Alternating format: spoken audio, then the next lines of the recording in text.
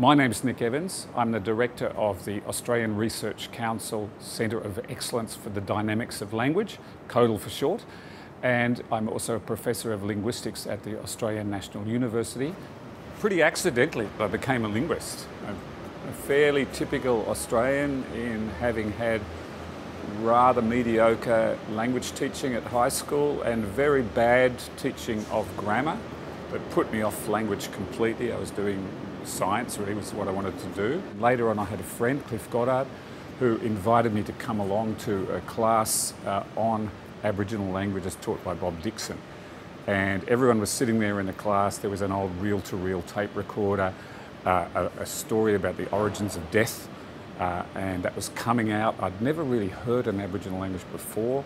People were just going through it, translating it, and I just suddenly felt this surge of, I guess, mystery that, oh yes, that's what I want to do. So then I changed course and became a linguist and have never looked back. And then again, Bob Dixon rang me up and said, look, I've just heard from an Aboriginal community in Queensland on Mornington Island, and they've sent a letter asking if a linguist can come up and help record their language, Kayardild. So I went up there and I received the most amazing welcome. Just really from the first hour, people were taking me into their lives. I started off, I was really wanting to understand one language and how it worked. And Kayardild is a language that breaks a lot of rules. It does things which languages aren't supposed to do. So my PhD topic was writing a grammar, a description of the language, and then again and again there would be things in the language that didn't, you couldn't find another language that was doing it. So I had to work out how to deal with it. I'd be reading around and saying, surely there's somewhere that's done it or someone's written about it.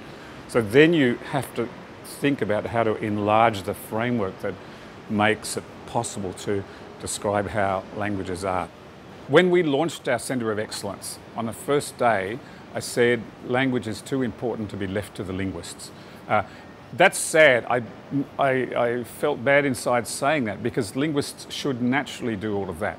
But that hasn't actually been how the field of linguistics has been. It's been much too narrow. We bring in a lot of other people who are concerned with language, as we have done within our centre.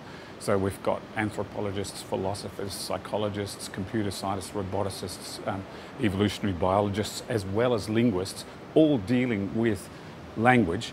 That's why I use this broader term, language scientist. One could say there's never been a more exciting time to be a linguist or a language scientist, in the sense that the field is really waking up. And I think it's very fresh. There's a lot of questions. Finally, in this International Year of the Indigenous Languages, there's more respect and recognition being given to all the marvellous languages in Australia and in our region and around the world, and linguists are beginning to take that more seriously. But I think also at the same time, the centrality of language to IT, to the web, to natural language processing, means that people aren't seeing there as just being a monolingual web or digital world out there. And big companies like Google and so on are also attending to linguistic diversity. At the same time, there's also a lot of new technological innovations. We can know much more about what people are thinking as they speak through eye tracking and different sorts of EEG scans and other things. So a lot is now coming together that makes it possible to look down into what speaking a different language really means in terms of how you learn it and how you think and attend when using it in real time.